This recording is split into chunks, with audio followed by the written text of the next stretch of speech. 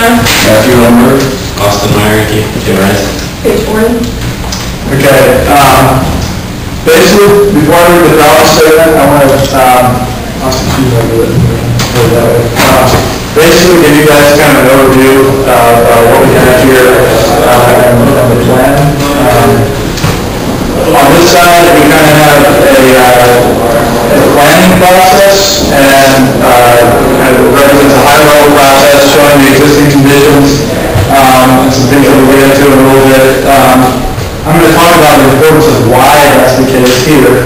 And on this side, we kind of have a case study of, if you could imagine an engineer taking this high-level planning down a year in advance, taking this data, and then implementing it practically. This doesn't necessarily proceed forward from this. It's useless guidance. And we'll get into that. Hopefully you'll appreciate that later by things that are said. So let me read the problem statement so you have a good idea of what's going on. There's several areas of Cincinnati where infrastructure begins to deteriorate with chronic drainage problems. This design is Stewart Avenue in Madisonville as a case study to demonstrate the application of new infrastructure to one such area. So these areas have been, many of these areas have been defined by the Stormwater Management Utility, MSD, within MSD as priority issues, and as such have associated capital projects ranging from $1 million to $14 million in volume. The design was developed using a suitability process intended to provide new infrastructure suggestions to any given area, given a few existing design parameters. So the suitability process, as I said, is on this page right here. And on that poster, you have kind of the design process. So, Ian, just one quick question. Sure. Where's the Duck Creek in relation to this? We didn't deal with a little bit. Okay. But is it anybody in the watershed that moves that creek? Yeah, that's kind of a big. Oh, okay, it's like my here. You're in the watershed. Okay, gotcha. okay, so That's it. So, I mean, you might ask why we've emphasized the planning process. And here's the traditional approach. I spent 2 jobs in the planning division of Stormwater, so I've got a little bit of experience in, I don't want to say the traditional approach. They have green ambitions and are implementing green initiatives. So I don't want to disparage Stormwater, but a lot of Stormwater utilities, not necessarily Cincinnati, are practicing the traditional and have been practicing the traditional approach, which you have drainage systems as an emphasis for design and planning. And the integrated approach, some people call it the integrated approach, semantics, I like the word integrated, some people call it the approach, focuses on ecosystems, not only drainage problems. The traditional approach is reactive, so solving problems, solving existing problems.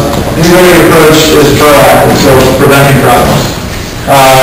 Likewise, the traditional approach protects property, which would be city residence property, city property.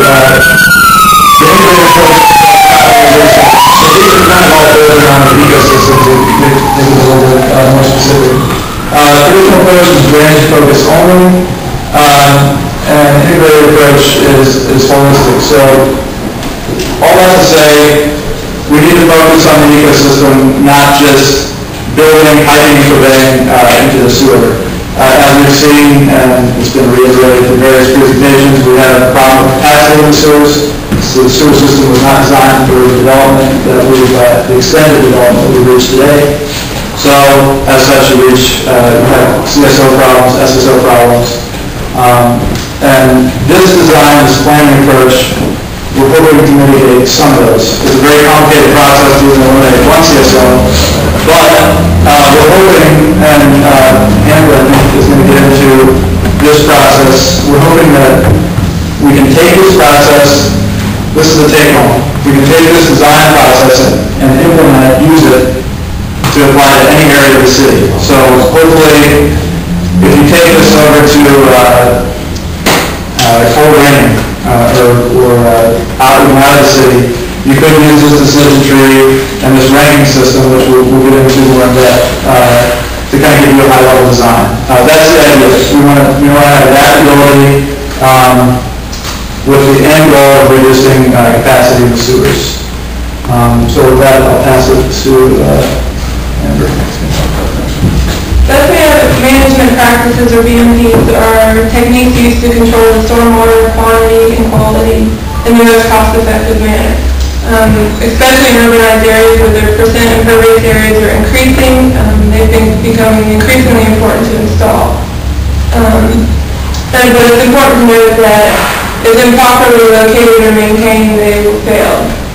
Some are better at controlling quality, some are better at quantity. The 10 green infrastructure options we look at were rain gardens, rain barrels, filter strips, dry bioswale, wet bioswale, permeable pavement, retention pond, urban forestry, and green roof, and wetland shallow marsh. Rain gardens are gardens planted in a shallow depression, designed to capture and treat stormwater runoff. They provide an aesthetic appeal. They can be done by individual homeowners. And they capture water and treat it. Some of the ponds, they should not be installed on high slopes because the water just will flow off of them. They should not be installed in dirt zones of trees. The next is rain barrels, and they're installed on the downside of the house, and they collect the stormwater from the rain from people's roofs. There's little required maintenance. They're cheap. Individual homeowners can install them and maintain them. But one con is that they collect a relatively small amount of water. Next is the filter strip, which is here usually located next to stream banks, and they're used to treat the sheet flow and to slow down the velocity to reduce erosion and to filter out pollutants before they enter into streams. The next is the bioswale, which is here. There's a wet and dry bioswale. Wet bioswales have water in them all the time. In general, bioswale is an open channel with a covered vegetation designed to promote infiltration. But they do require a lot of maintenance.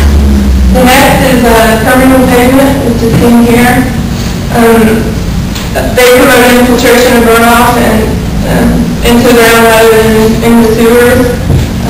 Some of the pros about them is they allow for parking still, and they reduce from thermal pollution if you're not going to install asphalt.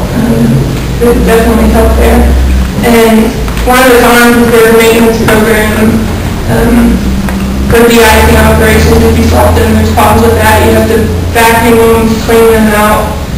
And then they're limited to low traffic areas. Urban forestry is the next one, it's right here. Urban forestry actually refers to all the vegetation growing into these. It provides shade and cooling, reduces cooling costs in houses in the summer, provides food and shelter for wildlife, and reduces noise and glare. The next is the green roof. It's vegetation that's planted on top of the roof.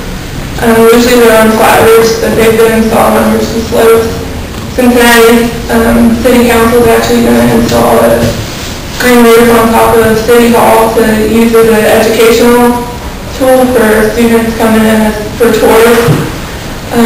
Green roofs are estimated that they will last up to twice as long as conventional roofs, but a con is you have to make sure the structural stability of the building can withstand the extra weight of the roof. And finally, we looked at the wetlands, the shallow marsh. Some of the cons are the safety hazards. It's limited to high groundwater tables that have to have water in it all the time, so you have to constantly have inflow into it. And the pros that it filters out suspended particles and sediments and particulates. It's a great habitat value, and you can manage large volumes of stormwater.